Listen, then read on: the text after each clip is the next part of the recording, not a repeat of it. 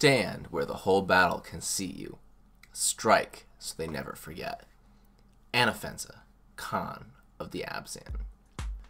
How's it going, everybody? My name is Josh from Elder Drunken Highlander, and this is our deck tech video for Elephanite Combo, a high-powered green-white artifact storm deck that I bet you can't say 5 times fast. This deck was the first thing I thought of when Hamza got spoiled.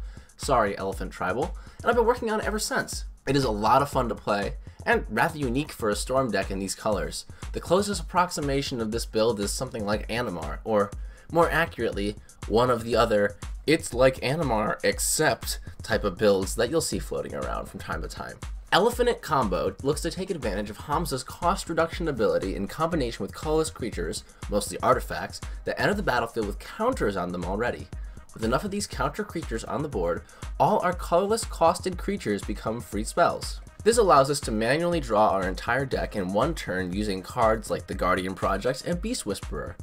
We win either by looping Seasons Past, blowing everyone out with Finale Devastation and or Astral Steel, or by attacking with a massively oversized army fueled by Cathar's Crusade. This is our main why the f did I do this to myself? Elephanite Combo. This is our main Elephanite Combo that we use to win. How we win, though, isn't as important as how we get there. Let's look at what it takes to begin our Elephanite Combo. As per usual for a high-powered EDH deck, you need to ramp early.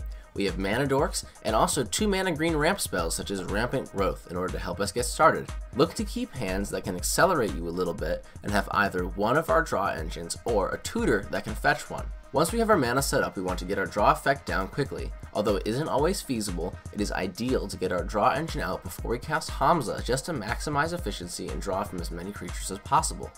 From there, we want to start playing creatures with counters, which make our other creatures with counters cheaper.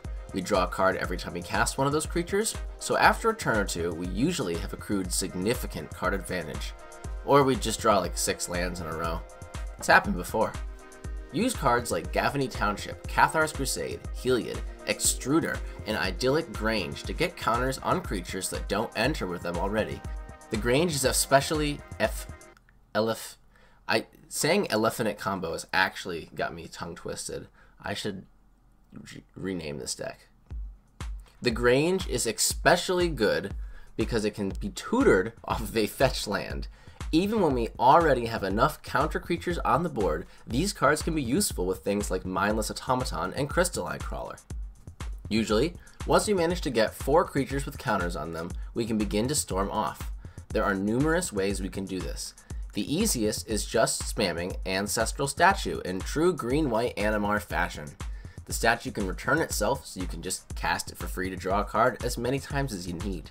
Another way is looping Mere Retriever and Friends. With 2 Retriever effects, we can sack one creature to return the other and continue to generate infinite storm and draw that way. We have numerous sack outlets to achieve this. Arcbound Reclaimer can also be used in similar loops with stuff like Cathar's Crusade and Extractor, or another modular creature along with a draw engine. We can also just storm manually by digging through our library and spam casting all the creatures we find. Usually we need 2 draw engines in order to achieve this. It's not impossible without them, but it's very unlikely. Once we present our storm combo, assuming the table doesn't scoop because they don't want to sit through you manually resolving a bunch of spells, there are a few ways we can win. The simplest way is Heliod and Walking Ballista, which we aren't going to talk about anymore because it's boring. The second way is by generating infinite mana and casting Walking Ballista for X equals a bazillion. We can do this with Krark Clan Ironworks or Astronaut's Altar and our Mere Retriever combo. We can also cast Finale of Devastation for X equals bazillion too if we want to mix it up. The third way is via combat damage such as the aforementioned Finale, as well as casting little known storm card Astral Steel, or relying on a really big team via Cathar's Crusade. The final and coolest way to win is our namesake Elephanite Combo. I said it right that time, let's go. You see, this secretly is an Elephant Tribal deck. We just gift all the elephants to our opponents. How generous of us! Let's get combo looted and break this combo down right in the middle of our deck tech. Start with infinite mana, no library remaining, and a draw engine. Your storm combo should get you there pretty easily. Now, cast Generous Gift, targeting one of your opponent's lands. They get an elephant. See? Tribal. Now, cast Seasons Past from your hand. Return Gift and some other things, I guess. Seasons Past resolves and shuffles into your library, making itself the only card. Cast a creature, or use Mindless Automaton or something to draw it. Now, recast the past and return Gift again. Kill another permanent. Once everything has been replaced with a beautiful elephant, start returning Path to Exile, or should I say Seasons Path to Exile. Haha, no. Alright, sorry. Exile the elephants you just made using your path. If someone is dumb enough to opt in to the may search for a land part, punish their hubris by turning it into another elephant, and then exile that too. That will show them. Once this loop is complete, your opponents will have nothing on the board, and you will have one card left in your library that you can repeatedly put back. You can also prevent yourself from drawing out using Abundance, since it replaces your draw. Now just pass turn and attack freely until everyone dies. That's it. That's our whole Elephanite combo. Easier said than done, surprisingly. As for weaknesses, we're actually really vulnerable to having Hamza or one of our draw engines countered or removed. Big surprise. If this becomes an issue in your meta, you might want to run things like Veil of Summer, Savage Summoning, Heroic Intervention, or any of the other myriads of white spells that grant protection from colors and indestructible. Notable inclusions. These are the 5 groupings of cards that I chose to showcase for this deck, listed in no particular order. Astral Steel. This card is in here because a certain other Storm outlet that's very popular is a little boring in my opinion and isn't really necessary in this deck. We have this super janky card because it basically does the same thing, kinda sorta not really for us, and it seems like a lot more fun to cast. Who needs a dumb water tower full of mana anyway? The Great Henge. This card just does everything we want. Draws cards and puts counters on stuff. Fairly costed with Hamza out too. Scrapyard Recombiner. Turns out a lot of our good creatures are constructs, and he can sack himself to donate his counters to another creature. Neat. Fetch lands. We all know they are good for mana fixing and quote-unquote deck thinning, but they can also grab our Dryad Arbor and Idyllic Grange, which is the main reason we run them. Extruder. Sacrifice an artifact. Check. Put a counter on a creature. Check. Is a colorless creature. Check. Yep, it all checks out. This card is everything this deck has ever wanted.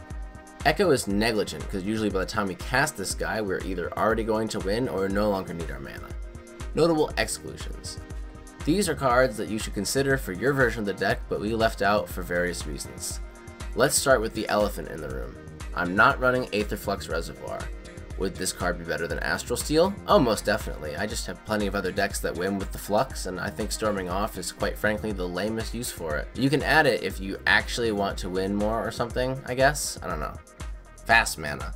I felt this deck can't really cut it as a fringe CEDH deck, so I didn't see the need to play the mana rocks to get it to that point. Why play a $2,000 deck when it's only going to be slightly better than this $500 deck?